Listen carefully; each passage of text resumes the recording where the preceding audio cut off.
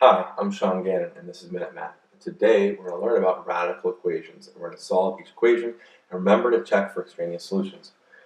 So, if I was given this equation, the square root of n equals 9. Well, my first step is to eliminate the square root by squaring both sides. So, to do that, I square both sides here, leaving me with just an n on the left, which eliminates that square root, equals 9 squared, which is 81. So that's it. N equals 81. So now, I need a check. So to check here, I'm going to take my original equation, square root of n equals 9, plug 81 in for n, substitute that in, and then simplify. So square root of 81 is just 9.